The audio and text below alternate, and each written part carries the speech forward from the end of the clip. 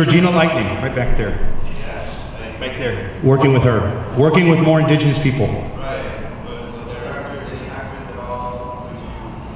I think the production will bring the producers, writers, directors, they bring the right people in. There are so many new Native actors out there. There's a lot of older Native actors out there, but I think the best thing would be to get something that would be produced by a Native producer like Georgina Lightning.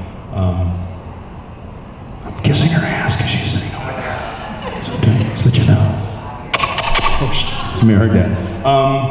Yeah, I mean, that would be anything involved, you know, and I think that's going to happen. I mean, right now there's a huge shakeup, you know, so I think things will happen. Change is going to come. Anything else? Anyone else? Anyone else? Anyone else? Yes? Do you have a favorite movie? Not necessarily within, but just favorite all-time movie? I've always been a fan of Cool Hand Luke, just because it's an old film and I'm old. You know, I like the underdog story. You know, what's your dirt doing in the boss's hole? Thank you guys for coming in. Appreciate it. Bye. So that, yeah, I mean, I watch movies, but I really don't remember them. You know, you can say One Flew Over the Cuckoo's Nest, Outlaw Josie Wales, Citizen Kane.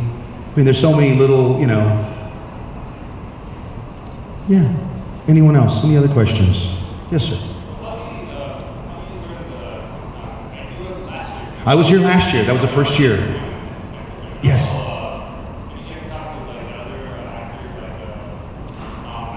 Oh, of course, man. Starstruck. You know, with Eugene and everybody, I'm starstruck, man. I mean, these guys are breaking ground. I mean, they're getting involved in a world that needs Indian people, man. I mean, Pow Wow Smith, you know, back in the Disney days, you know, fighting along Superman and these other different characters, Apache Chief, all these great characters, and to be able to be a part of this.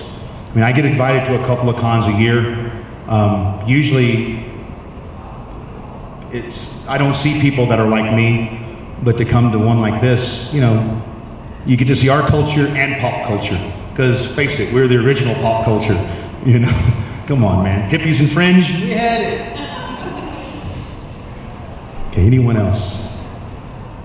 Okay, guys, thank you so very much for coming in to Indigenous Comic-Con #2. I said it at the beginning, Indigenous Comic-Con #1 meant that it was an idea. #2 is that, hey, we did it again. #3 is going to mean we're here to stay. So ladies and gentlemen, thanks.